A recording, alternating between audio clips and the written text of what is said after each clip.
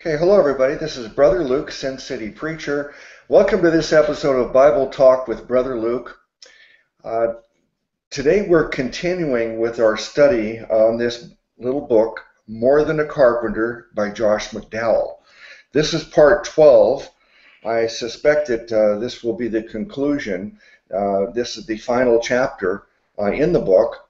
If you have not seen the previous 11 videos that we have on this, I hope you will go back and watch it all from the beginning. I think that this little booklet is, or I guess it's bigger than a booklet. It's 128 pages, but the information in it is so valuable, so important, so inspiring, and I'm just so glad that we've done this study because it's been quite a while since I read the book, and it just gets me all excited all over again. We'll get started now, but first let me ask these brothers here to say hi to everybody. I'm going to change the order today. I'm going to put all the pressure on Brother Ted. We're going to have him go first, and instead of Brother Joe always being on the spot for the first answer, okay? Brother Ted, go ahead. Yeah, I think you've given enough hazing, initiation to Joe. Now I get it all, huh? So, okay. My name's Brother Ted. Well, everybody else calls me Brother Ted. I don't call myself that, but Tedford, and I'm here in Texas. And the name of my channel, which Luke always has me say, is God's Truth Ministries. And I've got some just a few teaching and edification videos on there, just trying to get the gospel out and keep it simple, keep it plain, and encourage believers along the way. And I hope that's what this study does for you guys today. I think this is the final chapter in that book, More Than a Carpenter, which is a real blessing. And as we've gone through these chapters, if you haven't watched the previous videos, I pray that you guys will do that and be blessed. Thanks. Back to you. Okay, thank you very much. And Brother Joe, please say hi. Yeah, this is Joe, and I have the Sebastian Dresden channel. My channel doesn't focus on ministry as much as it does friendship and just learning and exploring things. So whether you're a Christian or not, you're welcome to subscribe to my channel. And I'm really looking forward to finishing the book up today. It's been a real interesting study. And again, if you're interested in getting this book, you can get it on Kindle for a matter of $1 or $2, and well worth it. Or you can get an audio version from Amazon for slightly more. So I encourage you to get the book and check it out for yourself. Thanks. Okay, all right, thank you very much. Without further ado, let's just get started. Chapter 11, the title of this chapter is He Changed My Life. What I've been doing in this study is just reading a paragraph or two normally, and then we all discuss it. So I'll begin reading chapter 11. Jesus Christ is alive. The fact that I'm alive and doing the things I do is evidence that Jesus Christ is raised from the dead. Thomas Aquinas wrote, quote, "There is within every soul a thirst for happiness and meaning," unquote. As a teenager, I wanted to be happy. There's nothing wrong with that. I wanted to be one of the happiest individuals in the entire world. I also wanted meaning in life. I wanted answers to questions. Who am I? Why in the world am I here? Where am I going? More than that, I wanted to be free. I wanted to be one of the freest individuals in the whole world. Freedom to me is not going out and doing what you want to do. Anyone can do that, and lots of people are doing it. Freedom is, quote, to have the power to do what you know you ought to do, unquote. Most people know what they ought to do, but they don't have the power to do it. They're in bondage. I guess I'll pause there for your thoughts. We'll begin with Brother Ted. Well, I think he's starting out, right where the rubber meets the road. I mean, people are looking for for true fulfillment in life. And if Jesus isn't alive, if the resurrection didn't happen, if he wasn't actually who he said he was, who he claimed to be, and all the promises that he promised to give. I mean, here you're talking about a man in history who said, "Believe on me, and I'll give you everlasting life.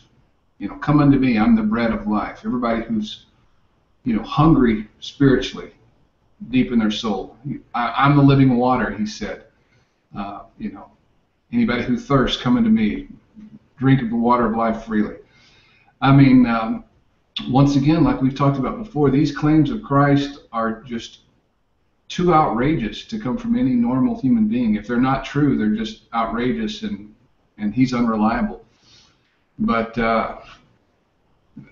as the testimonies in the book are going to claim, and we can claim right here, I personally can claim, that the only true life, true living, comes from Jesus Christ, the author of life, the author and finisher of our faith. I know, speaking personally, I didn't have true life, true fulfillment, true happiness, true peace until I came to this person that we're going to talk about. I'm sure it's going to get more into this chapter, so I'll go ahead and defer back to you, Luke. Thank you. All right then. Thank you, Brother Joe. Your thoughts so far? Yeah, this chapter is the chapter of the greatest miracles. The whole book is devoted to an apologetics, or a proving of Scripture and the person of Christ. And I think the greatest miracle and the greatest proof of Christ being who he said he was, and it'd be changed lives.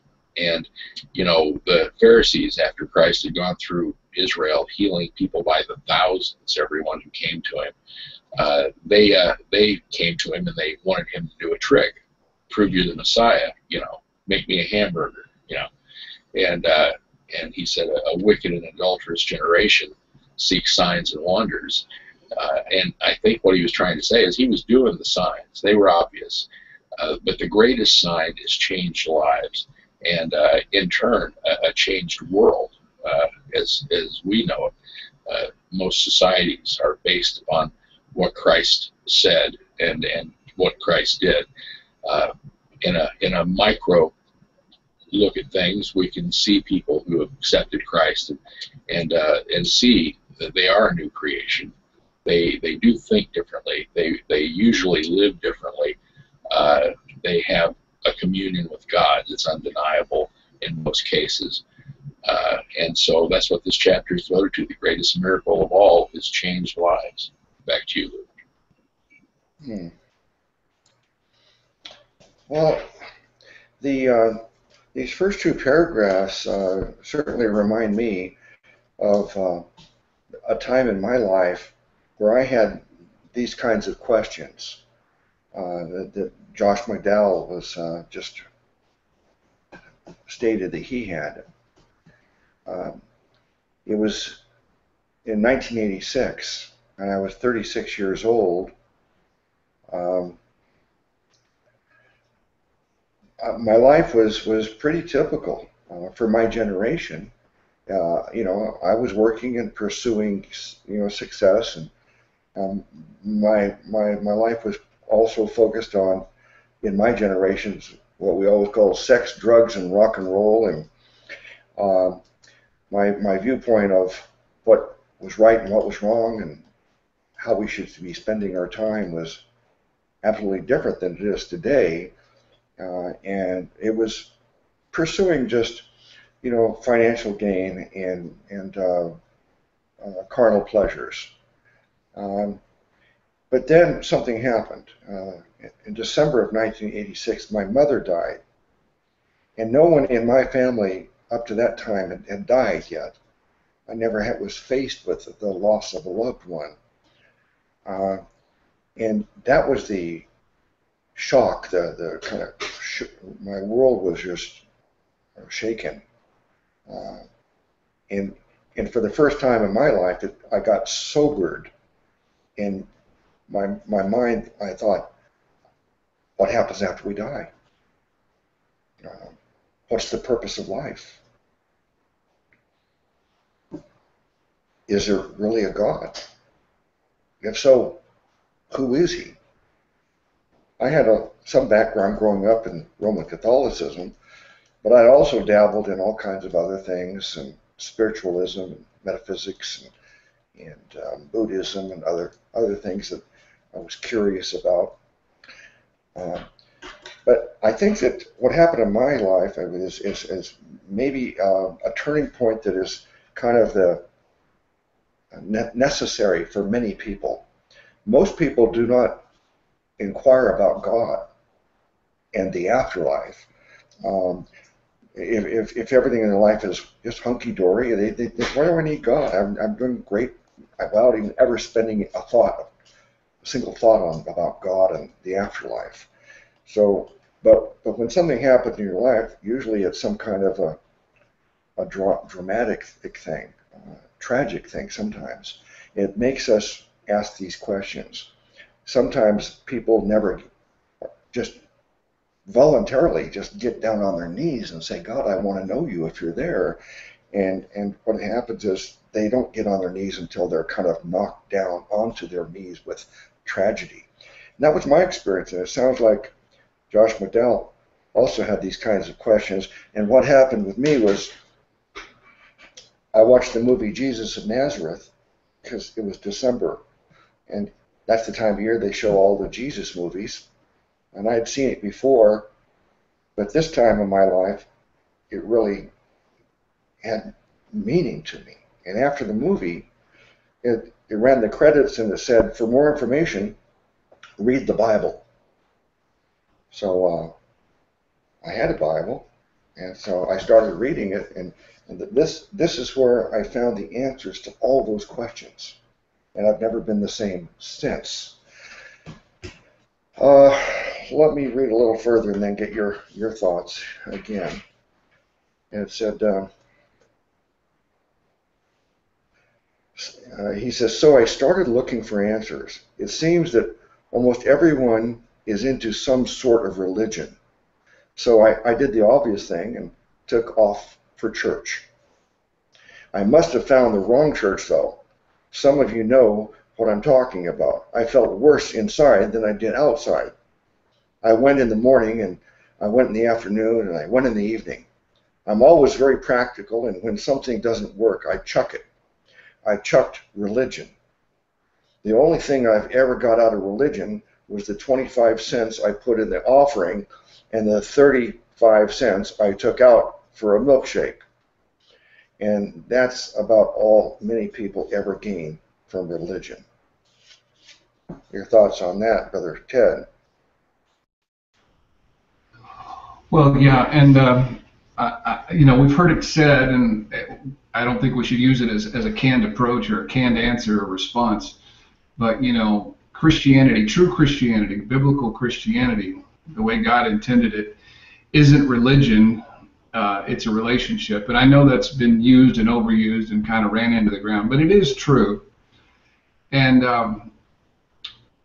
because the word religion has so many connotations, and usually religion, what it boils down to is, comparatively speaking, all the religions in the world are mankind's attempt to reach God or to attain some kind of a part of the divine or something that they can't have in their own humanness or whatever, or to alleviate their own guilt or what have you. But just like your avatar, Brother Luke, is true Christianity is God, a crucified Christ who came to earth reaching down to man, not just reaching down, but coming down here as a human being. Like I quoted Hebrews yesterday, Jesus Christ, so he could relate to us, he partook of the same. He became like his brethren, a partaker of flesh and blood. So no other religion has that. So yeah, I agree with Josh McDowell that it's not religion that does anybody any good. It's the true relationship with the true Christ, the true God who came down to us, and it's a relationship, not a religion like everybody thinks of it. Back to you. Okay, thanks. Brother Joe, your thoughts, please. Yeah, listening to you and Ted, yeah, I completely agree. Christianity is a relationship with the Creator, and it's not so much a organization or an institution that we need to join. And churches often bring more darkness than light with rules and legalisms and everything else, but it really is a relationship with God based upon believing the gospel. And, you know, what we deal with today in our society are primarily two schools of thought, and that may not be true worldwide, but in our society, there's materialism, secularism, and then there's Christianity. And in Christianity, there's lots of sects and lots of different divisions, and lots of room for error.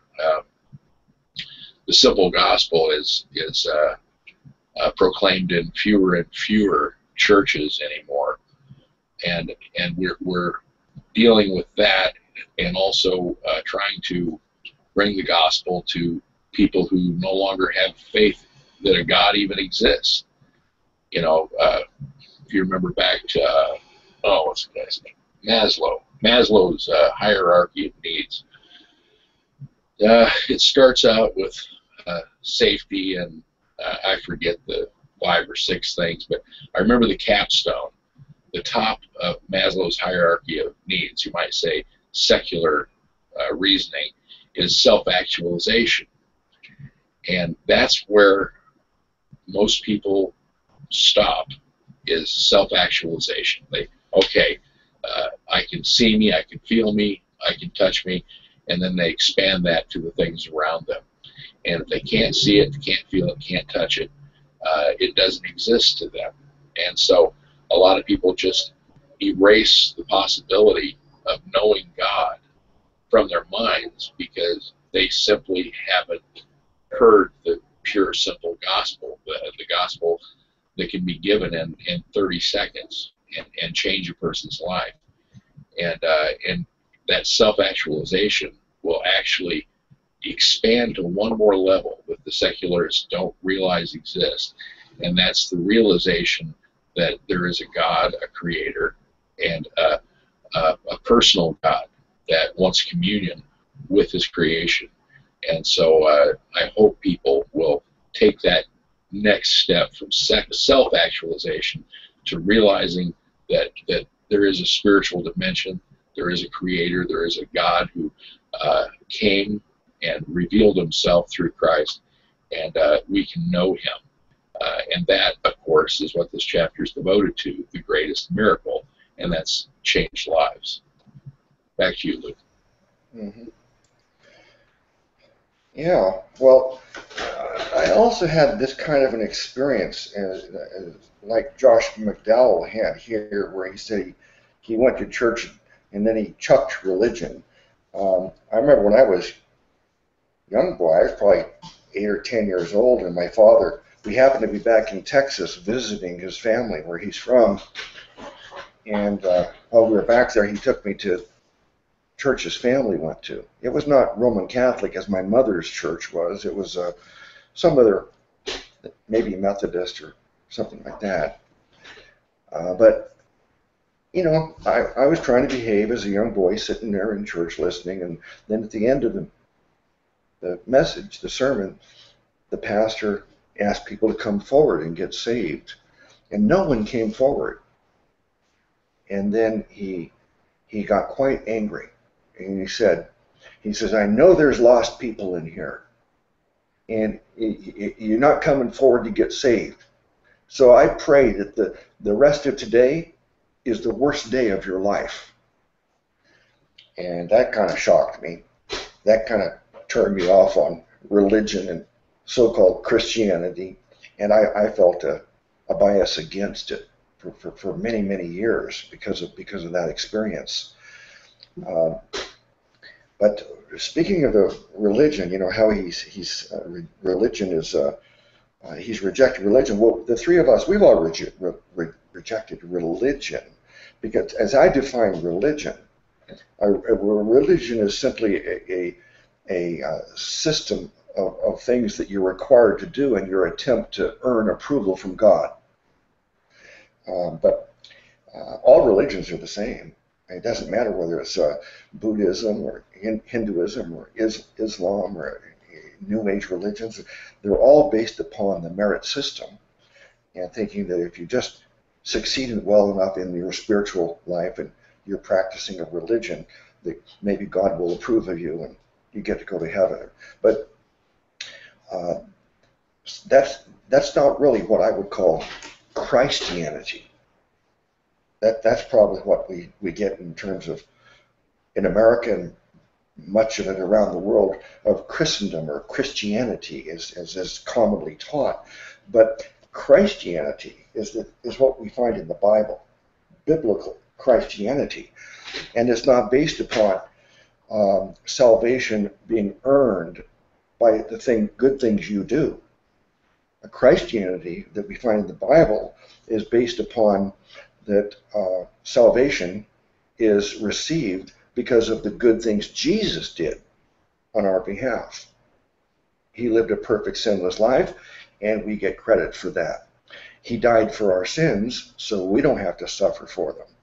So religion is based upon the things you do, and Christianity is based upon the things that Christ has done for us.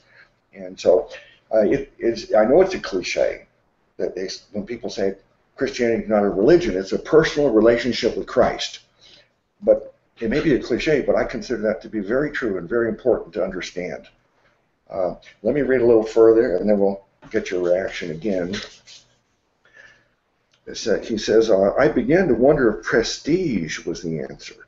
Being a leader, accepting some cause, giving yourself to it, and being known might do it. In the first university I attended, the student leaders held the purse strings and threw their weight around. So I ran for freshman class president and got elected. It was neat knowing everyone on campus, having everyone say, "Hi, Josh," making the decisions, spending the university's money, the students' money to get speakers I wanted. It was great, but it wore off like everything else I had tried. I would wake up Monday morning, usually with a headache because of the night before, and my attitude was, well, here goes another 5 days. I endured Monday through Friday. Happiness revolved around 3 nights a week, Friday, Saturday, and Sunday. Then the vicious cycle began all over again. Oh, I fooled them in the university. They thought I was one of the happiest-go-lucky guys around. During the political campaigns, we used the phrase, "Happiness is Josh." I threw more parties with student money than anyone else did, but they never realized my happiness was like so many other people's. It depended on my own circumstances. If things were going great for me, I was great. When things would go lousy, I was lousy. I was like a boat out in the ocean being tossed back and forth by the waves, the circumstances. There is a biblical term to describe that type of living: hell. But I couldn't find anyone living any other way, and I couldn't find anyone who could tell me how to live differently or give me the strength to do it. I had everyone telling me what I ought to do, but none of them could give me the power to do it. I began to be frustrated. Brother Ted? Absolutely. And how many people have had that personal experience in one way or another? I mean, I think it's what God has. It's how God has designed man. That mankind, without the Spirit of God, has that vacuum. Wasn't it the philosopher Pascal who said there's a God-shaped vacuum inside of every human being, and it can only be filled by the person of Jesus Christ? I agree with that. I think every person who wants to be part of a cause, I think that's a need inside of everybody. People want to either have a position of prestige or something, to be esteemed in the eyes of others, to be valued in the eyes of others. I think that's all because of that God-shaped vacuum inside every person. Everybody wants to kind of have some favor, from somebody, to be, people call it peer pressure when you're younger. Oh, people think, oh, the problem is all the teens are under peer pressure. Well, I got a clue for you. I got some news for you. Peer pressure doesn't end, once you graduate high school or you graduate college. I mean, it goes on into the academia ranks. It goes on into the professional ranks. It's a need inside people to feel accepted, whether they want to admit it or even realize it or not. I think there's that need for acceptance unconditionally. That will somebody love me? Will somebody favor me? Will somebody accept me for who I am and what I've done and how I'm uniquely made up as a person? My distinct skills, either that are naturally inherent to some people or that they develop over time and hone in on a certain skill or traits or whatever. I'm thinking that there's got to be politicians. Who would want to be a politician except somebody who's addicted to human approval, addicted to acceptance, or to be favored by others. So I think that's a need that everybody has as a result of the fall, because we no longer have the Holy Spirit of God living in us, until we accept Christ. And even once people accept Christ, if they don't understand the unconditional acceptance and love and favor and the way they're esteemed and valued by God, just as Christians, in the Gospel of John, it says, those who believe on him are loved by the Father as much as the Father loves Christ. I mean, do most even believers know that the Father loves them as much as he loves Christ? I don't think so. And I think people need to get that. That's why we talk a lot on these videos that we make about our identity in Christ. People need to know who they are as a child of God, and if they're not a child of God, if they haven't accepted Christ, I think they're going to continue to have that emptiness inside and that need to be part of a cause or acceptance in the eyes of their peers or in others. So, you guys' thoughts? Back to you. All right, thank you. And Brother Joe, what are your thoughts? Well, everyone that I know is searching for happiness, right? And happiness is, from the root word happening, what happens, circumstances. And so we all want to fulfill that void that Ted mentioned. We all do have a God-shaped void in our minds and our souls.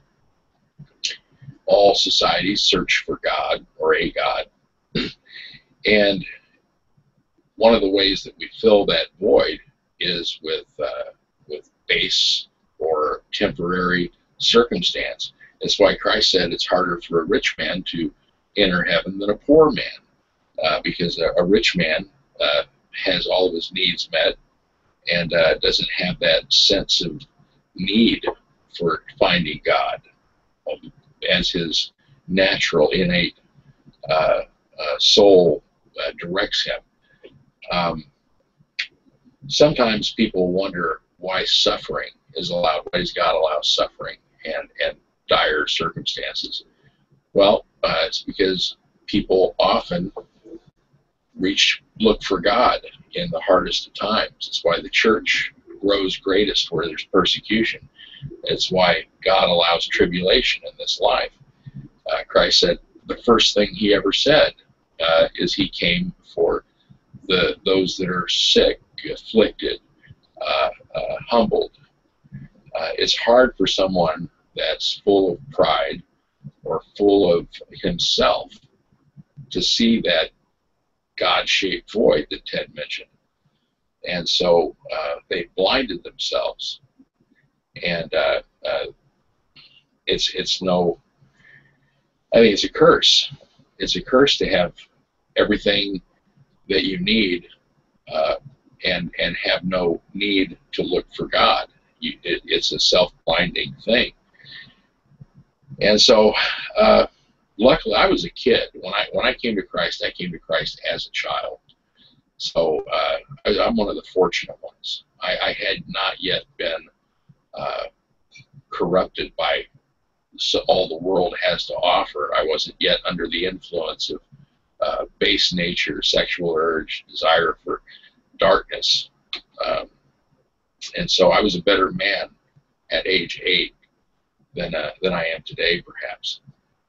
But yeah, we can you imagine today if you are looking for God, if you are in a circumstance where you're seeking God and you don't know where to look, and opening the Bible seems to be, my gosh, overwhelming. So you turn on a TV and you see a faith preacher or a hellfire brimstone yeller, or you go to your typical church and it's nothing more than a community service organization. That void's not likely to be filled by anything except the simple gospel. And so sometimes the only gospel that people will see is us. And so that's another reason this book is so important, and this talk is so important, is that some, maybe 1 or 2 people, won't actually realize what the gospel is except through us.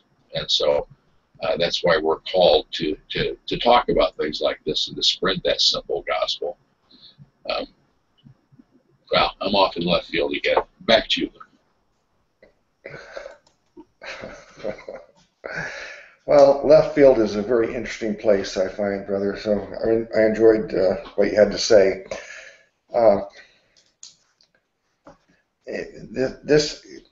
I think what Josh Mcdowell is doing, I haven't read ahead to see where he's going, but I suspect what he's doing is he's listing the things that he was seeking in life to try to fill that void and give him the happiness he desired. And he tried religion, and he tried popularity and politics and partying and stuff, and nothing satisfied him. And it reminds me of that book in the Bible called Ecclesiastes.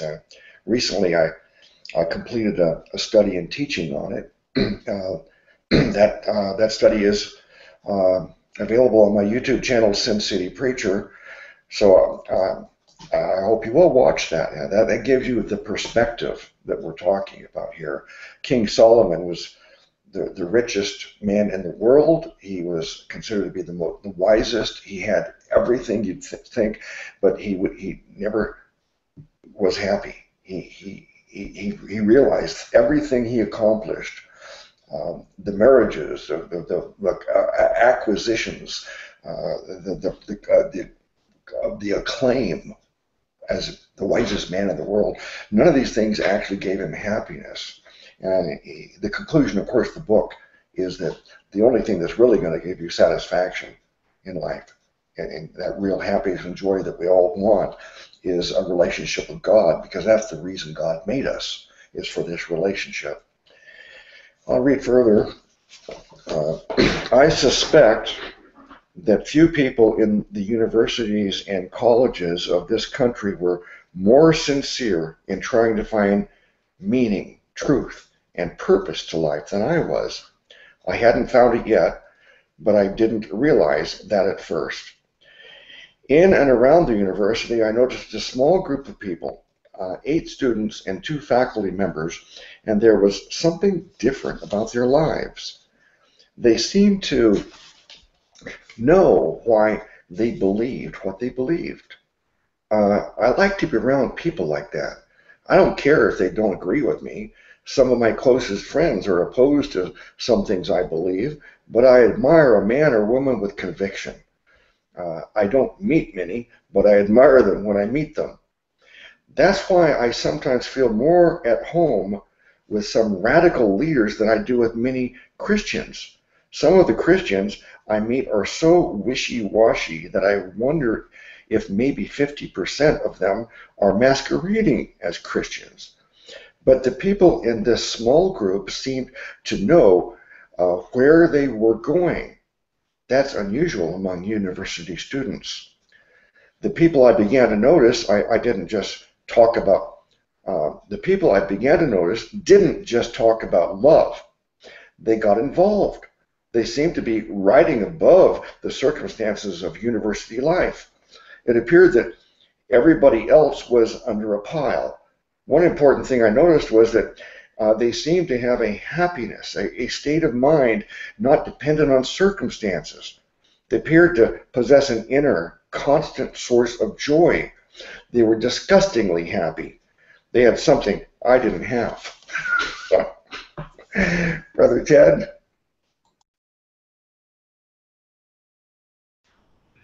Yeah, absolutely. And you know what he's talking about there is that you know that there was a genuineness in those believers. I'm sure that's what he saw, and you know, intuitively, without even having to really think about it. And you know, the way you started out that section of the paragraphs you're reading now, that most people are sincerely seeking something, some kind of attainment. I mean, that, quite frankly, that's the reason, you know, I think we have all these secular leftists and, you know, what's called social justice warriors out nowadays, is because if you reject God and you reject his basis and his principles and his very life that Christ is offering us as the means of, you know, having meaning and purpose to life, you got to have something.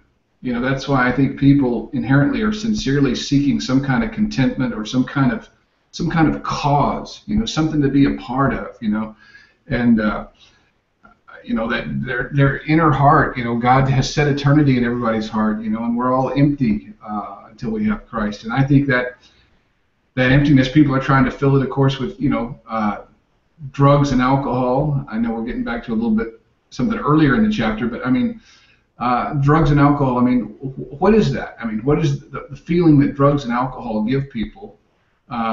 It's a substitute for the Holy Spirit. You know, the fruit of the Holy Spirit, the fruit of the Spirit is love, joy, peace.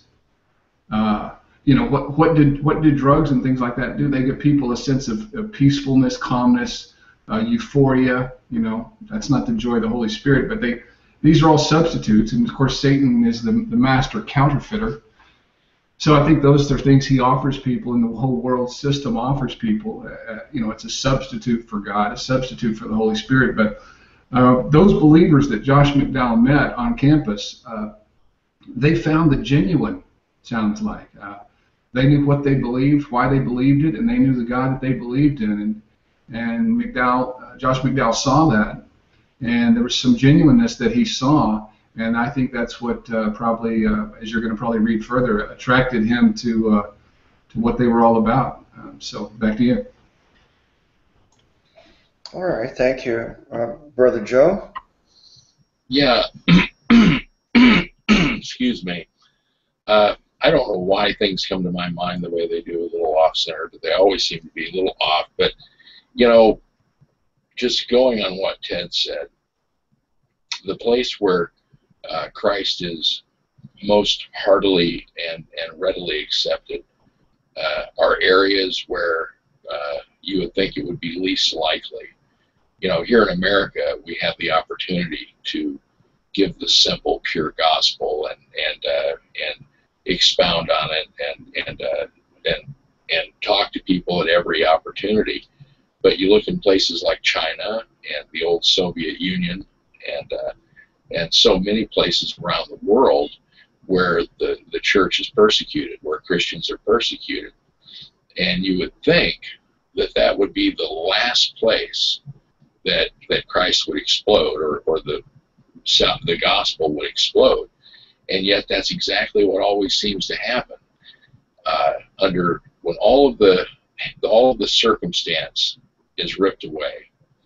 And, you know, our base nature is left with very little to comfort itself. That God-shaped void Ted mentioned is exposed. People see clearly, and there's a ability to see the Spirit so clearly when all of the other stuff is taken away. That's why Christ came to those who were humbled and sick and in need first, because they were the ones who saw their needs.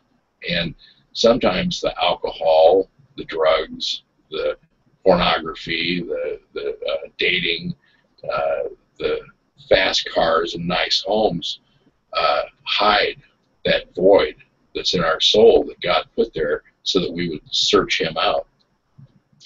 And, you know, I just think that sometimes the very best thing that can happen to someone is tribulation or trouble, because they tear away all of these things that distract us from what's really important. You know, when we're on our deathbed, you know, so many times it's been said, we're not going to be thinking back on, you know, how nice our car was, or how many really nice nights we had with how many women, or any of that stuff. We're going to be thinking about relationships and relationship with God. And I think sometimes people need to be in a place where they can see clearly their need for God, and the gospel is easier to understand, and the pride is out of the way, and people can actually hear God calling a little clearer. So yeah, what Josh is talking about here is that clear sight that he had when he put aside all of the things he mentioned earlier in the chapter, and saw these people who had found what's really important in life, and he sensed that, like so many people do, luckily. Okay, back to you. All right, thanks. Well, the last couple of paragraphs, the one thing that kind of stood out to me, well, more than everything else, was this statement. He says, "But the people in this small group seem to know where they were going." That's unusual among university students. Well, I think that's unusual among people as a whole. And that gets back to the questions I was asking 30 years ago. Where am I going to go? What happens after I die? And many times it's very common for people to greet you, say, "Hey, how you doing? How have you been?" And my standard answer is, "I'm fantastic. I'm 9.6 on a scale of 1 to 10. I mean, I've said it thousands of times. And sometimes people, they kind of ignore it, and other people, if they've heard me say it a few times, they finally inquire, why do you always say that? Why do you always say you're fantastic? And 9.6, well, why aren't you 10.0 instead of 9.6? And it gives me an opportunity to tell them that, well, I can't be 10.0 until I'm actually with God in eternity in heaven. That's perfection. That's perfect joy and happiness. But I'm pretty darn close, because 9.60, I'm so happy because I'm promised I'm going to go to heaven. I know where I'm going to go. I don't have to worry about it. And, you know, people buy all kinds of insurance to alleviate any worries. You know, we worried about health. Can we pay the medical bills? We buy health insurance. We're worried about financial security, leaving something for our loved ones, and we buy life insurance, and takes away our worry. We have security, and we have assurance that everything's going to be okay. And that's what I have as a Christian. I know where I'm going, and so it's kind of like eternal life insurance. I'm promised by Jesus Christ I'm going to go to heaven, and that is the most comforting thing you'll ever have. I'll read a little bit more. They had something I didn't have. Like the average student, when somebody had something I didn't have, I wanted it. That's why they have to lock up bicycles in colleges. If education were really the answer, the university would probably be the most morally upright society in existence, but it's not. So I decided to make friends with those intriguing people. 2 weeks after that decision, we were all sitting around a table in the student union, 6 students and 2 faculty members. The conversation started to get around to God. If you're an insecure person and a conversation centers on God, you tend to put on a big front. Every campus or community has a big mouth, a guy who says, Christianity, that's for the weaklings. It's not intellectual. Usually the bigger the mouth, the bigger the vacuum. They were bothering me. So finally, I looked over at one of the students, a good-looking woman. I used to think all Christians were ugly. And I leaned back in my chair because I didn't want the others to think I was interested. And I said, tell me, what changed your lives? Why are your lives so different from the other students, the leaders on campus, the professors? Why? That young woman must have had a lot of conviction.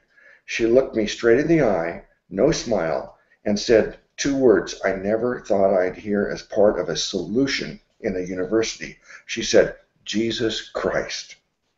I said, oh, for God's sake, don't give me that garbage. I'm fed up with religions. I'm fed up with the church. I'm fed up with the Bible. Don't give me that garbage about religion. She shot back, mister, I didn't say religion.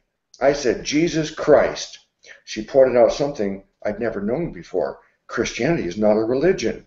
Religion is humans trying to work their way to God through good works. Christianity is God coming to man and women through Jesus Christ, offering them a relationship with himself. I'll stop there and get your thoughts here. Brother Ted?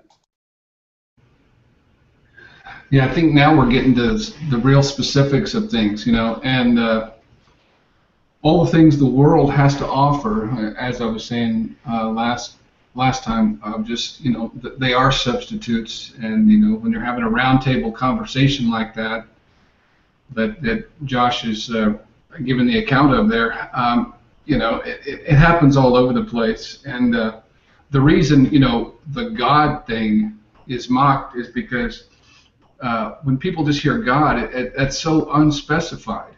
It's not specific at all. And but the lady, the girl there in the student group there, that was absolutely firm in her convictions, says no. In essence, she said, let's get specific, and she just says 2 words: Jesus Christ. And I think that is the best approach we can take. What makes the difference? It's not a relationship with God, because Muslims think they have that. Other religions think they have that, and Judaism, what have you. But the person of Christ, Jesus Christ, is what really separates him, from all others. I've heard before, why do people use Jesus Christ as a swear word? Why is he so divisive? Because he is who he is, and he's the real deal. He's the thing that really changes people. And I'm looking forward to you reading further, because one thing, I don't have much else to say on this, but I want to hear what's said further in that conversation about Jesus Christ being the difference maker, because he really is. Back to you. All right. Thanks. Yeah, that was an interesting point about the swear word, because I hear people quite often. Most of my friends, if they know me, even if they're not a believer, they respect me enough to not use Jesus Christ's name in that way. But when I meet other people or I'm around other people I don't know, it's not uncommon for them to say Jesus Christ in a way that it's not revering him. It's just using his name as you would any other way of expressing anger, disgust, or disdain or something. But it's interesting that no one ever says, "Oh, Buddha that," or Muhammad. I don't know how that came about, but it is an interesting phenomenon. But we are getting off a little bit. But Brother Joe, what are your thoughts? Well, as often happens, I'll key in on one thing that's said, and it colors all my thoughts for the rest of the conversation. And it's no different today with Ted mentioning the God-shaped void that's in people's lives. And, you know, in college and university, everyone's looking for fulfillment. And in colleges and universities and in life in general, people will try to teach you things to make you feel fulfilled. And whether it's Nietzsche, who's, you know, the philosophical motives for life, that they look for followers and esteem, or it's Freud, who thinks everything revolves around sex and base nature, or Marx, who's everything's political, everything's about power and empowerment. You can't teach Christ. You know, people go to churches and they try to instruct you in the ways of God. They try to teach you about Christ. And it's all foreign to fill in that void. I guess the one thing that comes to mind is that God or the gospel cannot be taught. Christ must be introduced. And the way he does that is through those who know him already and his Spirit. And so just from what Josh Mcdowell is saying here in university, Christ can't be taught. He has to be introduced. And we're the vehicles he's chosen for that task. Back to you, Lou. That was a very good way of expressing it. Introducing people to Jesus. I've said before that, you know, I can't ever make anybody believe. And a lot of people I've met on YouTube, you know, they take their evangelism very seriously, and they feel that it is they get very frustrated at their apparent failures to convert people. And I think it's important for people to understand that we cannot ever make anybody believe. All we can do is be ready with an answer, be willing to introduce them to Jesus, answer their questions, and then it's between them and Jesus what happens. And then once they believe in Jesus, then it's between them and the Holy Spirit to see how their lives change as a result. So, yeah, we just need to introduce as many people as we possibly can to Jesus. And I'll read on. It says, there are probably more people in universities with misconceptions about Christianity than anywhere else in the world. Recently, I met a teaching assistant who remarked in a graduate seminar that anyone who walks into a church becomes a Christian. I replied, does walking into a garage make you a car? There is no correlation. A Christian is somebody who puts his trust in Christ. My new friends challenged me intellectually to examine the claims that Jesus Christ is God's Son, that taking on human flesh, he lived among real men and women and died on the cross for the sins of mankind, that he was buried and he arose 3 days later and could change a person's life in the 20th century. I thought this was a farce. In fact, I thought most Christians were walking idiots. I'd met some. I used to wait for a Christian to speak up in the classroom so I could tear him or her up one side and down the other and beat the insecure professor to the punch. I imagined that if a Christian had a brain cell, it would die of loneliness. I didn't know any better. But those people challenged me over and over. Finally, I accepted their challenge, but I did it out of pride to refute them. But I didn't know there were facts. I didn't know there was evidence that a person could evaluate. Finally, my mind came to the conclusion that Jesus Christ must have been who he claimed to be. In fact, the background of my first two books was my setting out to refute Christianity. When I couldn't, I ended up becoming a Christian. I have now spent 13 years documenting why I believe that faith in Jesus Christ is intellectually feasible. Of course, the 13 years, that was many years ago. I'm sure he spent probably 40 years now doing that. Brother Ted? I'm sorry, Luke, but I'm going to have to defer to you guys. I just had a call about some of the issues I had earlier. I'm going to defer over to you and Joe for that paragraph. Thank you. All right, then, Joe, please. Yeah, what comes to mind is you can't argue someone into a relationship with Christ, but you can often challenge someone to examine the evidence and thereby open themselves to a relationship with Christ. I don't know how much you guys have dealt with non-believers. I mean, more than I have, I'm sure. But arguments never go anywhere. It's a fruitless effort.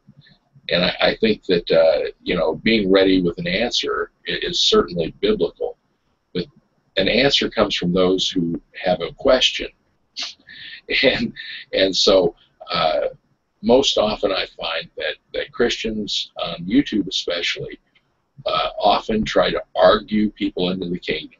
If I say this, you can't counter it, and therefore you'll have to see the truth. It never works. I mean, maybe it does, and I haven't seen it. It hasn't worked for me. But you can challenge people. Challenge people with truth. People do want to have truth in many instances. And if you can just challenge them to examine the evidence, that's often something that will work. And, that's when you do need to have an answer for the questions that arise. But it's not going to be through argument. It's going to have to be through challenge.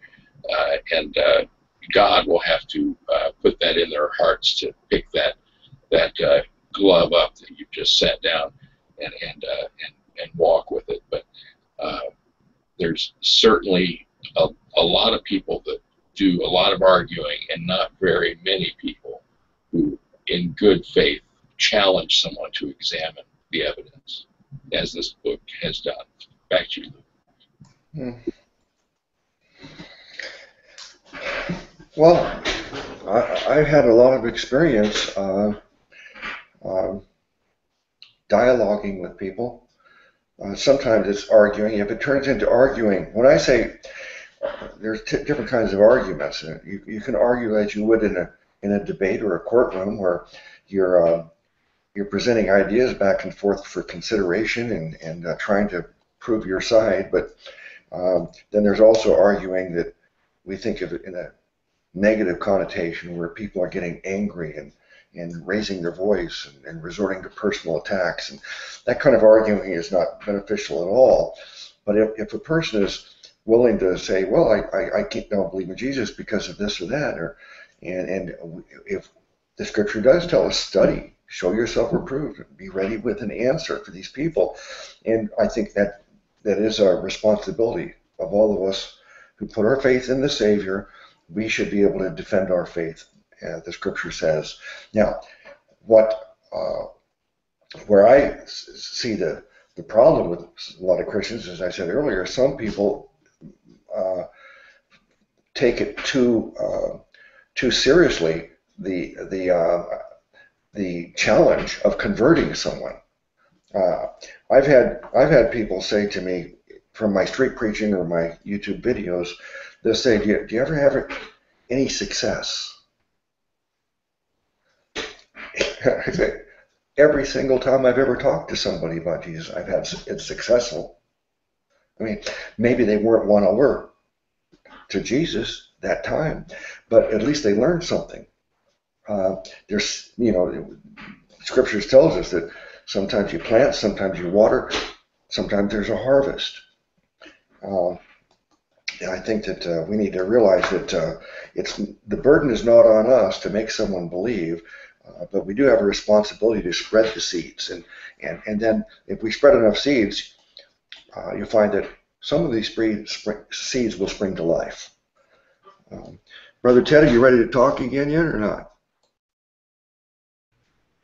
Sure, I would agree with what you're saying there, brother. And it's hard, at least in my personal case, to not think of success as what we call convincing somebody, But we have to look at this through God's eyes, and I think you're right.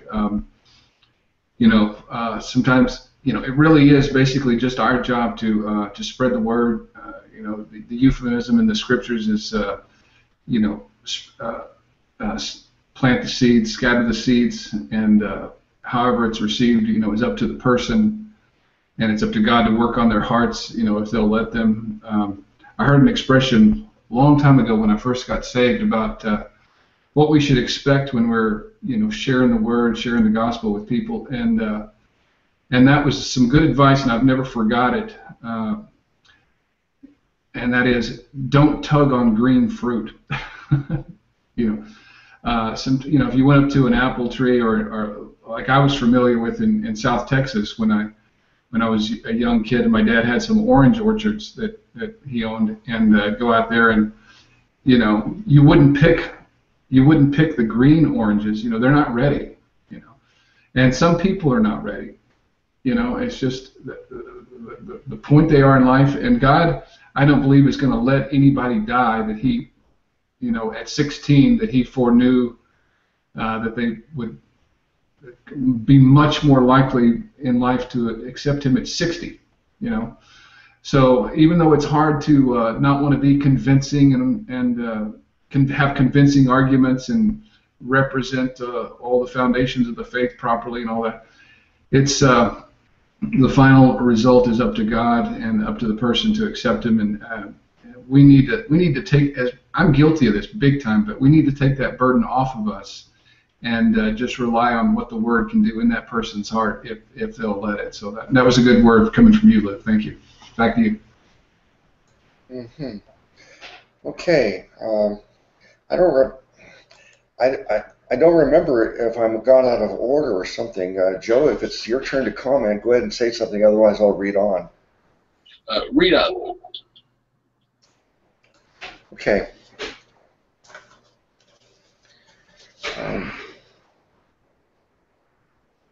At that time, though, I had quite a problem.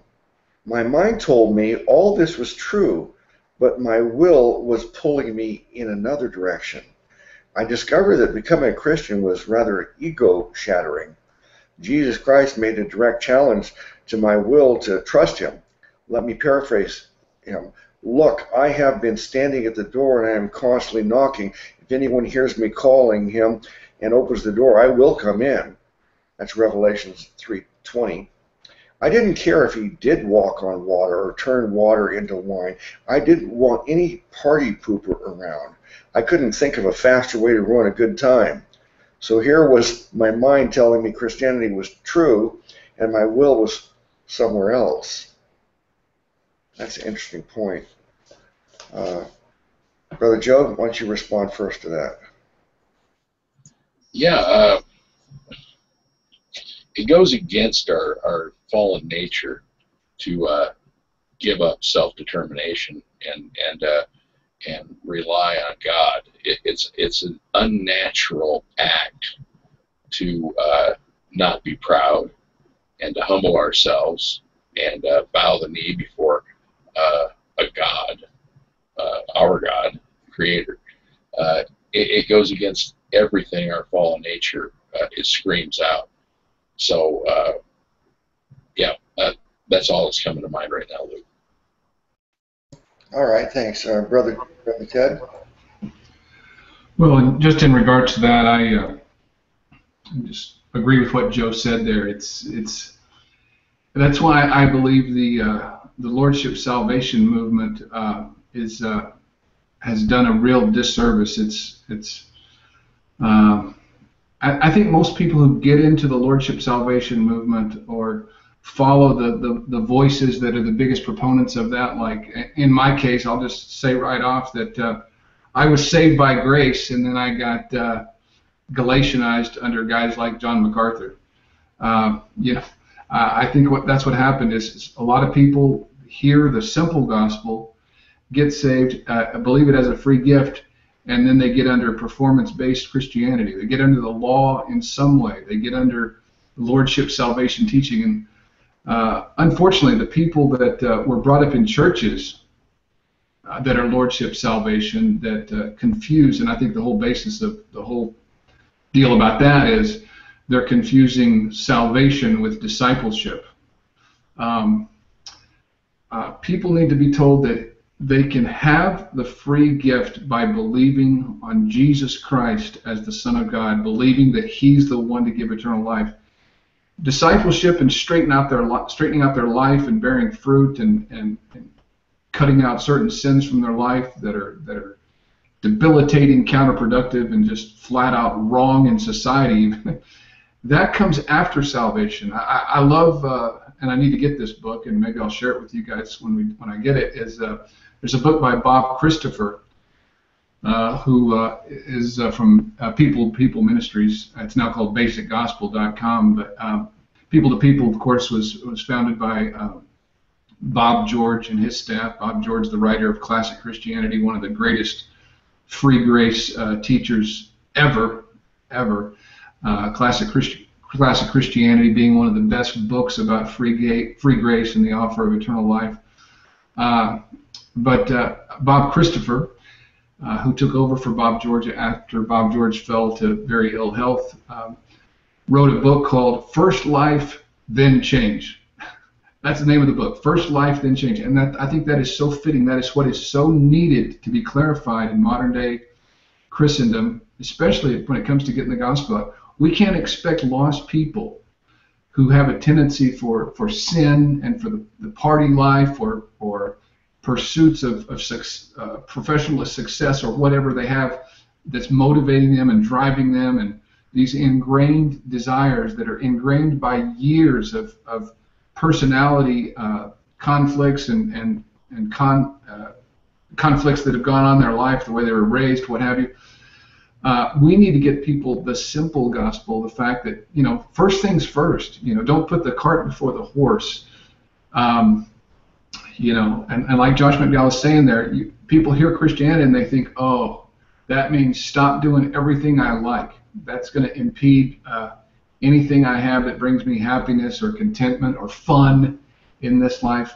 That's a misnomer, and that's what the devil has capitalized on when it comes to Christianity, is confusing the gospel and all the other things that should come afterwards. So, all right, I'm done preaching. Back to you. Well, I've talked ad nauseum about the error of works salvation, or sometimes called lordship salvation, and that it is damnable heresy, and that we've talked a little bit already today about the concept, the truth that salvation is not based upon earning it through religious work. It's based on receiving it as a gift through faith in the Savior. And so, and that Christianity, we said, is not a religion, it's a relationship where you put your faith in Jesus and you're promised you're going to go to heaven. But sometimes people, as a matter of fact, I would say that most professing Christians, people who identify themselves as a Christian of some kind, they are not what we would call biblical Christians. They do not believe in the type of Christianity that you find in the Bible. They do think that religious works are part of a formula to go to heaven. And some of them believe that you've got to change your life before you can get saved.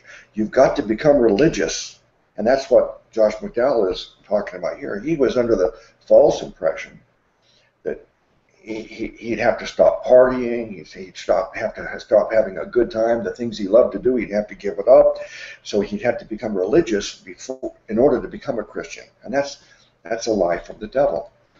And then other people will say, well, no, you don't have to do that. But they expect after you've received Jesus as your Savior, received the gift of eternal life, that then your life must become religious as a result of it. And that's also a lie from the devil. Religious works are not required to get saved. Religious works are not required to keep your salvation. And religious works are not required to prove that you're authentically saved. Religious works are not required, period, by Christians. Jesus Christ did all the work that was needed.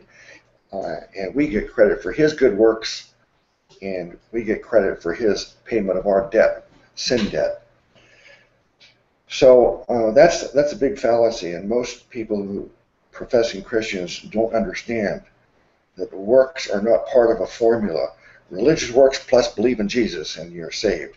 No, faith alone in Christ alone. No religious works are required. We could quote dozens of scriptures to prove that point if we took the time.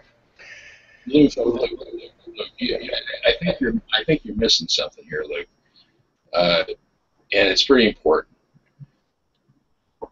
That kind of thinking will not lend itself to gaining you any power. You're not going to be able to get followers that follow you and your teaching. You have to have construct and rules and teaching and organizations, and without that, how are you going to solicit funds to promulgate further followers and more power? What you're teaching here is something that you have no gain from. You're going to be left without any power here or influence. You won't end up with a building. You won't end up with a nice income. You won't end up with people requesting you to write books and saying your name to their friends and relatives to join in behind you. I think you have to teach relationship, and you have to tell someone how to fall in love. And it's not just a simple thing. There are rules to be followed if, and that's if, you want to be successful. Back to you. Well, that's the truth about what Christendom has become in the world as a whole. That it's not a relationship with Christ as your Savior, but it's a business enterprise. And so that is truthfully part of the reason that the religious leaders throughout history have tried to impose religious bondage on people. But Jesus said we'd be set free from that. I'll read a little further and then get your thoughts on this. Let me see. Every time I was around those enthusiastic Christians, the conflict would begin. If you've ever been around happy people when you're miserable, you understand how they can bug you. They would be so happy, and I would be so miserable that I'd literally get up and run right out of the student union. I came to the point where I'd go to bed at 10 at night and wouldn't get to sleep until 4 in the morning. I knew I had to get it off my mind before I went out of my mind. I was always open-minded, but not so open-minded that my brains would fall out. But since I was open-minded, on December 19th, 1959, at 8:30 p.m., during my second year at the university, I became a Christian. Somebody asked me, "How do you know?" I said, "Look, I was there. It's changed my life." That night I prayed. I prayed 4 things to establish a relationship with the resurrected living Christ. First living Christ, which has since transformed my life. First, I said, Lord Jesus, thank you for dying on the cross for me. Second, I confess those things in my life that aren't pleasing to you and ask you to forgive me and cleanse me. The Bible says, though your sins be as scarlet, they shall be white as snow. Third, I said, right now, I'm the best way I know how. I open the door of my heart and life and trust you as my Savior and Lord. Take over the control of my life. Change me from the inside out. Make me the type of person you created me to be. The last thing I prayed was, thank you for coming into my life by faith. It was a faith-based, based not upon ignorance, but upon evidence and the facts of history and God's Word. I'm sure you've heard various religious people talking about their bolt of lightning. Well, after I prayed, nothing happened. I mean, nothing. And I still haven't sprouted wings. In fact, after I made that decision, I felt worse. I literally felt I was going to vomit. I felt sick deep down. Oh no, what have you done? What have you get sucked into now? I wondered, I really felt I'd gone off the deep end, and I'm sure some people think I did. I can tell you one thing, in 6 months to a year and a half, I found out that I hadn't gone off the deep end. My life was changed. I was in a debate with the head of the history department at a Midwestern university, and I said my life had been changed, and he interrupted me with, Mcdowell, are you trying to tell us that God really changed your life in the 20th century? What areas? After 45 minutes, he said, okay, that's enough. One area I told him about was my restlessness. I always had to be occupied. I had to be over at my girls' place or somewhere else in a rap session. I'd walk across the campus and my mind was like a whirlwind with conflicts bouncing around the walls. I'd sit down and try to study or cogitate, and I couldn't. But a few months after I made that decision for Christ, a kind of mental peace developed. Don't misunderstand. I'm not talking about the absence of conflict. What I found in this relationship with Jesus wasn't so much the absence of conflict, but the ability to cope with it. I wouldn't trade that for anything in the world. Another area that started to change was my bad temper. I used to blow my stack if somebody just looked at me cross-eyed. I still have the scars from almost killing a man my first year in the university. My temper was such a part of me that I didn't consciously seek to change it. I arrived at the crisis of losing my temper only to find it was gone. Only once in 14 years have I lost my temper, and when I blew it that time, I made up for about 6 years. There's another area of which I'm not proud, but I mention it because a lot of people need to have the same change in their lives, and I found the source of change, a relationship with the resurrected living Christ. That area is hatred. I had a lot of hatred in my life. It wasn't something outwardly manifested, but there was a kind of inward grinding. I was ticked off with people, with things, with issues. Like so many other people, I was insecure. Every time I met someone different from me, he became a threat to me. But I hated one man more than anyone else in the world, my father. I hated his guts. To me, he was the town alcoholic. If you're from a small town and one of your parents is an alcoholic, you know what I'm talking about. Everybody knows. My friends would come to high school and make jokes about my father being downtown. They didn't think it bothered me. I was like other people, laughing on the outside, but let me tell you, I was crying on the inside. I'd go out in the barn and see my mother beaten so badly she couldn't get up, lying in the manure behind the cows. When we had friends over, I would take my father out, tie him up in the barn, and park the car up around the silo. We would tell our friends he'd had to go somewhere. I don't think anyone could have hated anyone more than I hated my father. After I made that decision for Christ, maybe 5 months later, a love from God through Jesus Christ entered my life and was so strong it took that hatred and turned it upside down. I was able to look my father squarely in the eyes and say, Dad, I love you. And I really meant it. After some of the things I'd done, that shook him up. There's a little more. I'll stop there though. This is what we commonly would call a testimony that he's giving. He's testifying about how he came to faith in Jesus and what his life has become as a result of it. Brother Ted, your thoughts?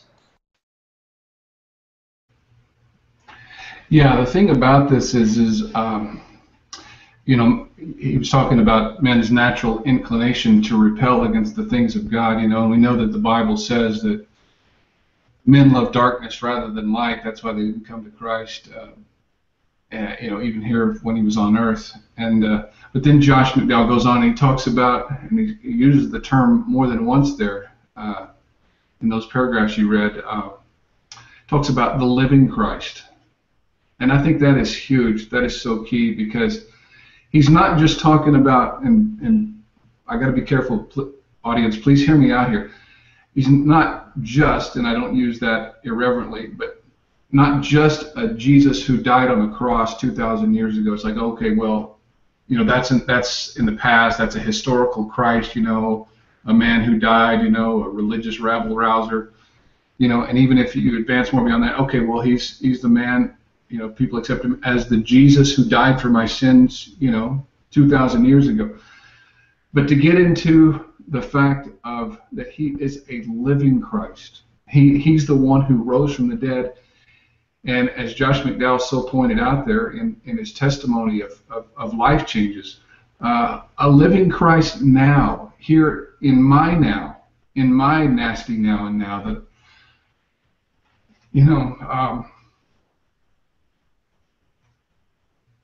He's the one, folks, that brings about the change in our circumstance,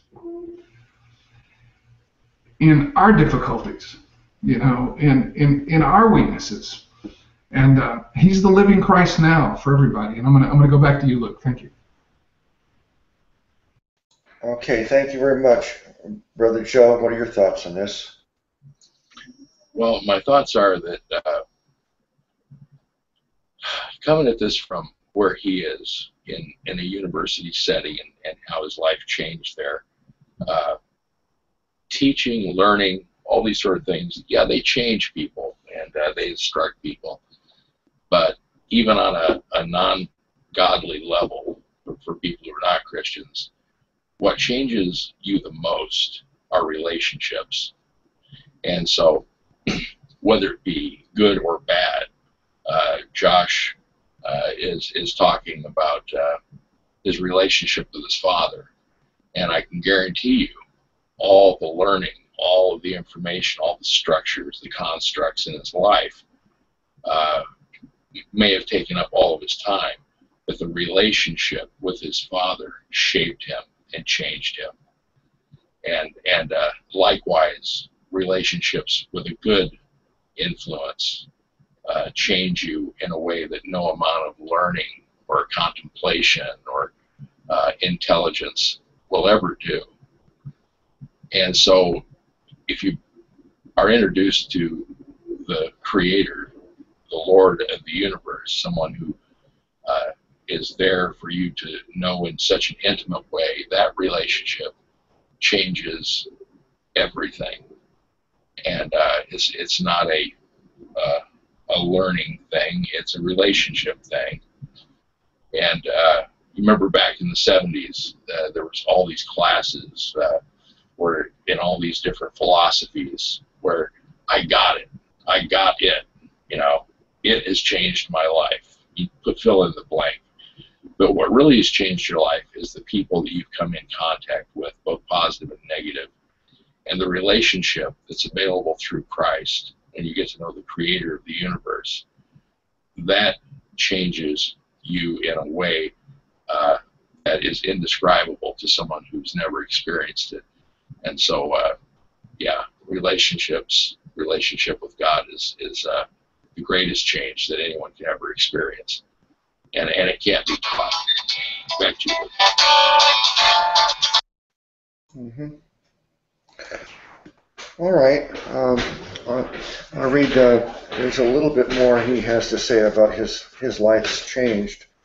When I transferred to a private university, I was in a serious car accident, my neck in traction. I was taken home. I never forget my father coming into my room. He asked me, "Son, how can you love a father like me?" I said, "Dad, 6 months ago I despised you." Then I shared with him my conclusions about Jesus Christ. "Dad, I let Christ come into my life. I can't explain it completely, but as a result of that relationship, I found the capacity to love and accept not only you, but other people just the way they are." 45 minutes later, one of the greatest thrills of my life occurred. Somebody in my own family, someone who knew me so well I couldn't pull the wool over his eyes, said to me, "Son, if God can do in my life what I've seen him do in yours, then I want to give him the opportunity." Right there, my father prayed with me and trusted Christ. Usually the changes take place over several days, weeks, or months, even a year. My life was changed in about 6 months to a year and a half. The life of my father was changed right before my eyes. It was as if somebody reached down and turned on a light bulb. I've never seen such a rapid change before or since. My father touched whiskey only once after that. He got it as far as his lips, and that was it. I've come to one conclusion: a relationship with Jesus Christ changes lives. We've only got 3 paragraphs left in the book here, but let me stop there for your thoughts on that, Brother Ted. Yeah, well, Jesus Christ, he's the author of life, and obviously in Josh McDowell's dad's life, a dramatic change. Does that happen in every single person? No. Obviously, from experience, we know that. But it just shows the potential of how much, if a person's willing to let God, have his perfect will and his perfect way, I believe it can happen. And what a testimony, what a difference maker that the living Christ, once again, made. But he used Josh McDowell. I think the Bible has a verse called "We have this treasure," Jesus Christ, in these earthen vessels, in these clay pots that we are, to be used by God. And what a thrill it must have been for Josh to see that dramatic change in his dad's life because of the living Christ and the difference that he can make. Back to you. All right. Thank you, Brother Joe.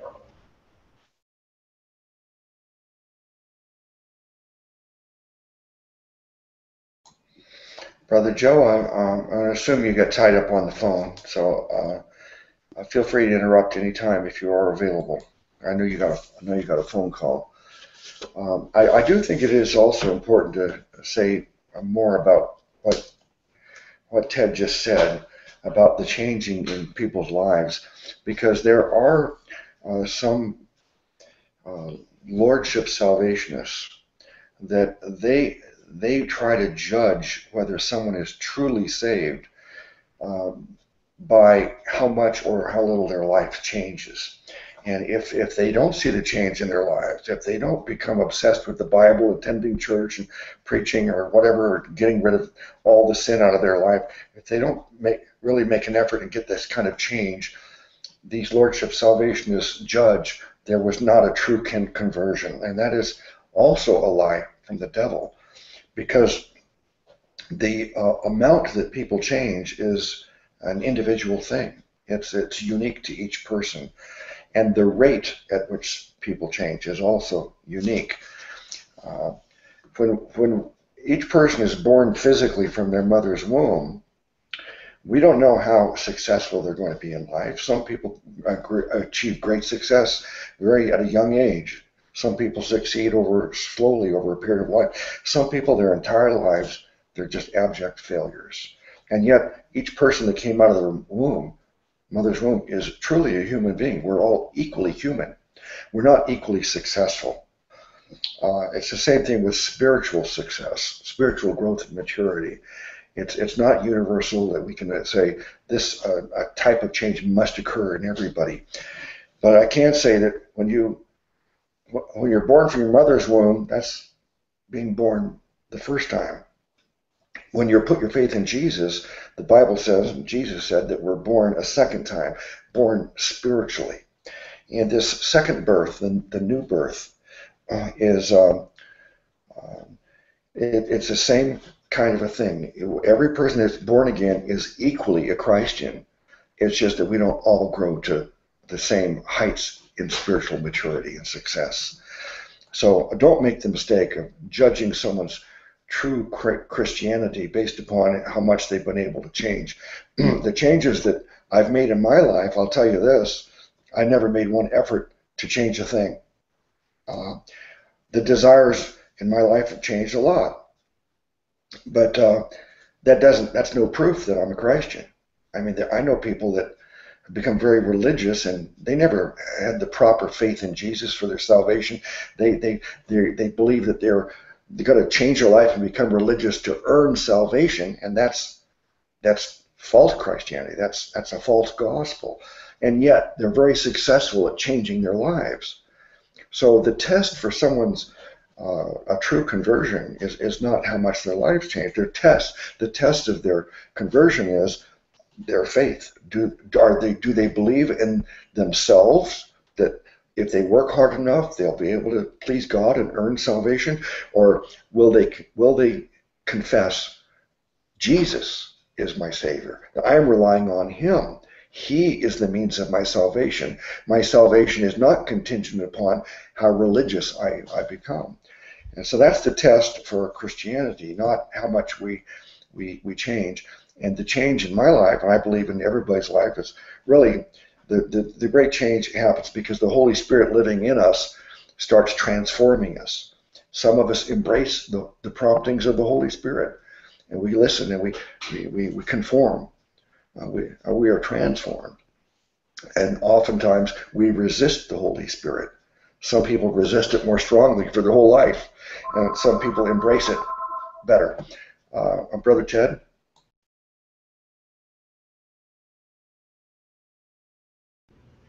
Yeah, Luke, I think actually Joe is back, and if he wanted to comment, I'll open the floor up to him. All right, thank you, Brother Joe. Yeah, I can say that I have some experience there. I became a Christian at a very young age, just a child, but I knew what the gospel was, and I accepted Christ.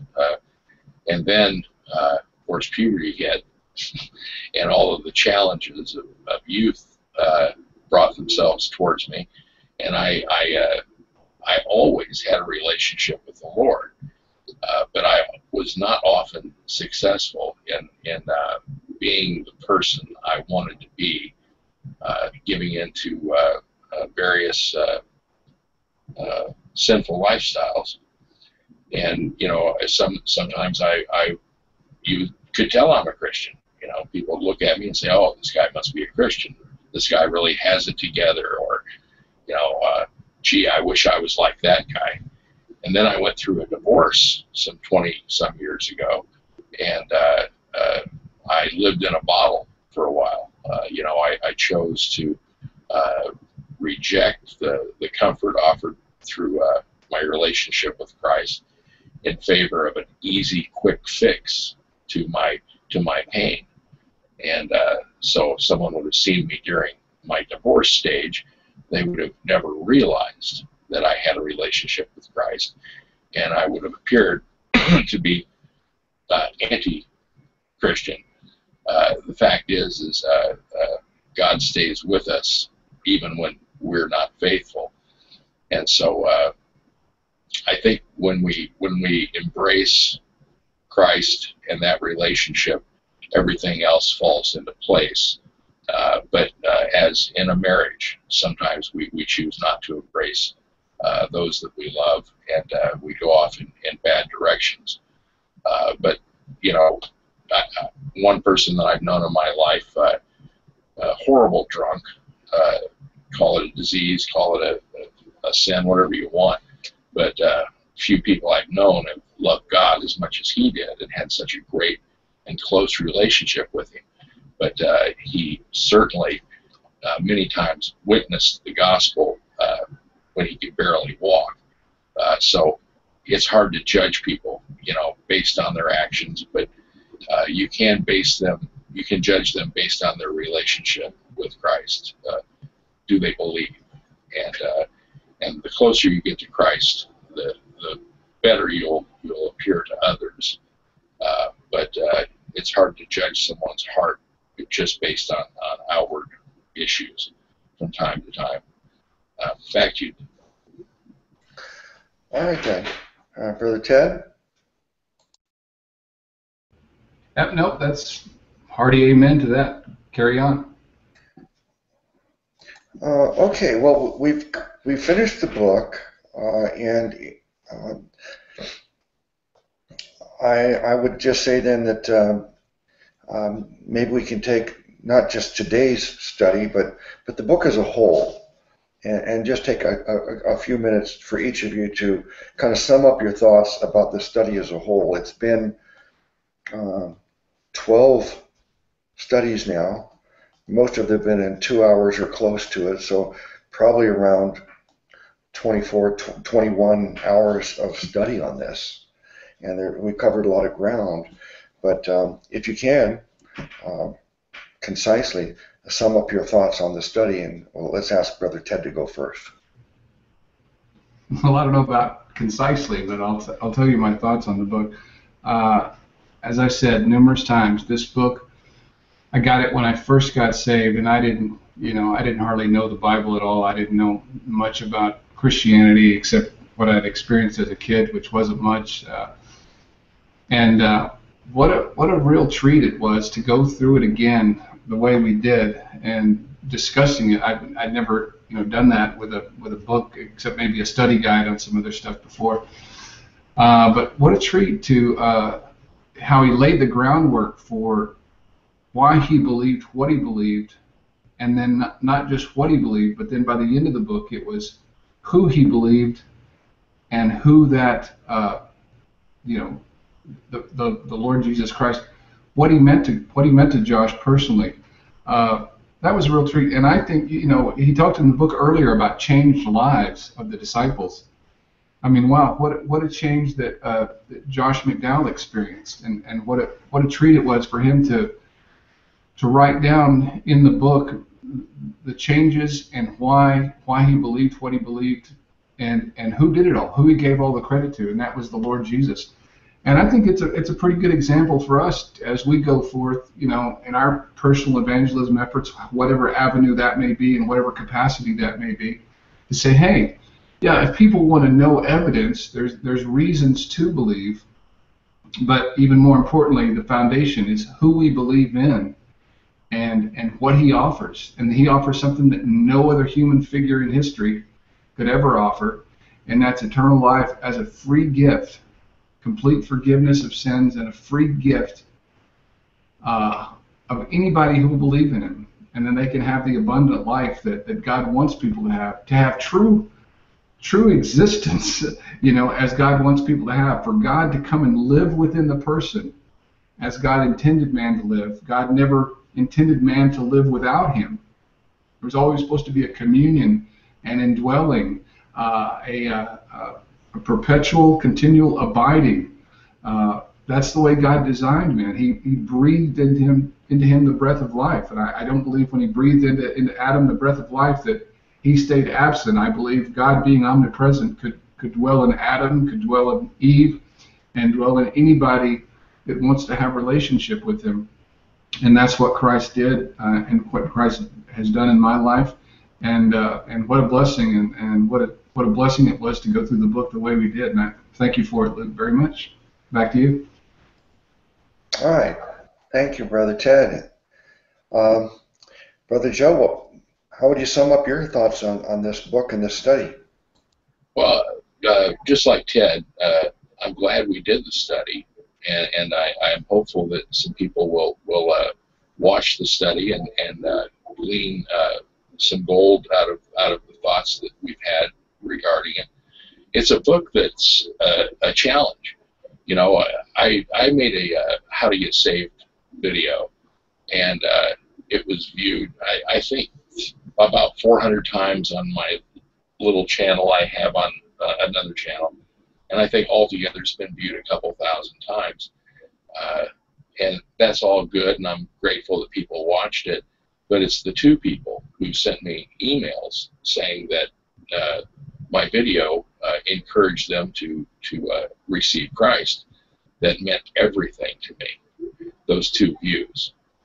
And I think Josh Mcdowell did the same thing with this book. He was fully aware that the great majority of people who would read this book would have already received Christ. But he wrote this book as a challenge for those few people that will pick it up and be challenged to examine the evidence and hopefully enter into the body of Christ, into the family of God.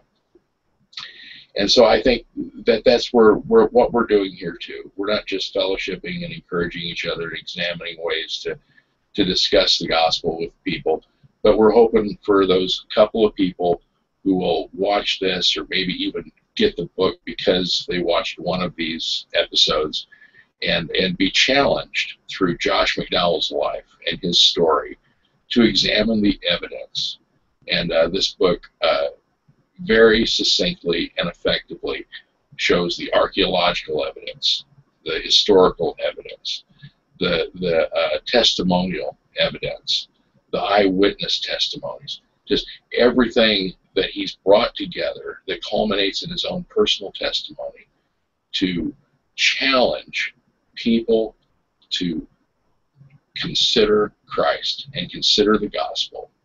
And if one person is introduced to Christ as a result of these teachings, then we've done a great job. And I hope that somebody will be challenged to pick that book up or consider what we've discussed here and talk to God. You know, sometimes I often tell people that are on the fence or even a little iffy, you know, like I said earlier, you can't teach Christ, you have to introduce Christ.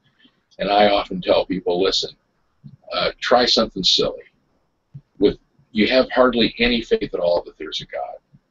Your amount of faith is a grain of sand in a silo. But take that grain that's in there and say, God, if you're really there, if this gospel is really true, please make yourself real to me. Sometimes that's all it takes for someone to receive eternal life. And so if a question's been raised, if you've been challenged even a little bit through all of the things that I previously mentioned, to consider Christ and the gospel, please do. Like I said, 1 million people can view this, but we're really wanting that one person to see it and enter into eternal life and become part of the family of God. Back to you, Luke. Mm-hmm. All right, thank you. Well, I want to thank both of you, Brother Joe and Brother Ted, for participating with me as we've read this book and discussed it together. Especially, I want to thank Josh McDowell for writing the book. I guess I read the book for the first time, 20, 25, 30 years ago. I don't know. It wasn't too long after I got saved that I discovered the book. And by the way, if this book has kind of maybe it's made all the difference in the world to you, and that now you believe because you have confidence the Bible's true, and now that you believe the Bible's true, you believe what Jesus and the apostles taught in the Bible, and you understand that salvation's a free gift that's offered you, and now you've received it. So hallelujah, if that's what happened. But some of you maybe this has at least got your interest started, but you want more. Well, he has other books too, and This book here is a little paperback that's 128 pages, and look how much we got out of it. He has a book called Evidence That Demands a Verdict, and then he has part 2, which is called More Evidence That Demands a Verdict. And the content of those books is probably 10 times the amount of content as we got in this one. So if you've kind of got your appetite whet for this kind of apologetics information about why we believe the Bible's true and why we believe in Jesus, and that's available. You can find those books. You can also go to my YouTube channel, Sin City Preacher, and look at my playlists, Science, God, and the Bible. I have over 100 videos on there that are, I think, very persuasive from some of the most respected scientists, explaining why the Bible is scientifically correct, and science supports our theology, doesn't debunk it. I have another playlist, Philosophy, God and the Bible, which looks at all this from a philosopher's point of view. Another one titled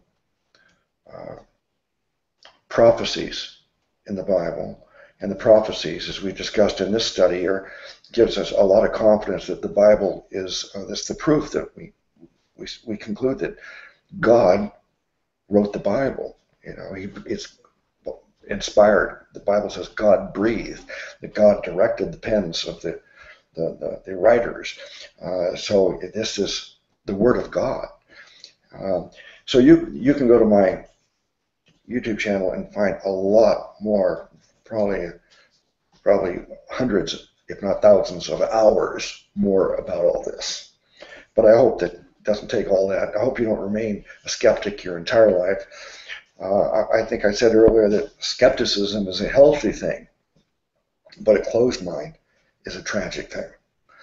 So open your mind, even if you're a skeptic, and maybe someday you'll be persuaded as we've been persuaded. I want to take just a minute and tell you that if you haven't concluded this already through this, make sure you understand the good news that salvation, eternal life, is offered to everyone. It's a free gift from Jesus Christ. On every one of my videos, in the description box, I post the core doctrines of Christianity and Bible verses that support this message I'm telling you now. So I hope you will look at those verses, look at those doctrines, and the important thing to understand is that if you are someone that believes there is life after death, and that maybe there is a real heaven, real hell, and there is a judgment by God, and you can go to heaven or you can go to hell, and what makes the difference?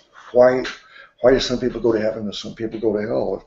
If you think this is determined by personal merit, then you're certainly on your way to hell, because the Bible says no one can go to heaven based upon personal merit. We don't go to heaven because we behaved. We go to heaven because we believed on the Lord Jesus Christ. So that's the first thing you need to understand. Salvation is not earned as a reward for good behavior. Salvation is received as a free gift from our Savior, Jesus Christ. Now, Jesus is eternal God Almighty. He came down from heaven and became a man. He said the reason he became a man was to give his life as a ransom. A ransom is a payment made to set someone free. So his death on the cross served as that payment for your ransom, to set you free from judgment and condemnation. So you should celebrate now if you understand that Jesus paid for all your sins. Everybody in the world that's ever lived, their sins have been charged against Jesus Christ on that cross. So your sins are paid in full. Now, there's one thing left to be done. Jesus paid for your sins. Now you need to receive eternal life, because you don't have it. We're not innately born immortals and live forever. So we need to receive eternal life. The Bible says the wages of sin is death. So because man is sinful, we're all doomed to die. We die once physically, and then we die the second death in the lake of fire, that the Bible tells us. So if you want to avoid this second death, if you want to have eternal life, you've got to receive it from Jesus Christ, and you do it in faith. You simply believe that Jesus is the sole source of eternal life, that he alone has the ability to give it to you, and then believe that he's faithful to keep his promise. He promises if you'll trust him, you're going to heaven. Believe that he keeps his promises. And then you can confidently say, I'm certain I'm going to heaven because Jesus promised it to me. After they crucified him, he was buried, and then on the third day he rose from the dead. He promised a bodily resurrection as a sign to prove that our faith in him was justified. So put your faith in him now, receive the gift.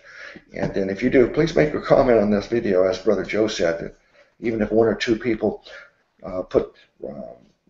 become believers just as a result of these efforts here, then it would certainly make us happy to know that. All right, thank you for watching. Brothers, thank you for participating, and bless you all in the name of our great Savior God, Jesus Christ.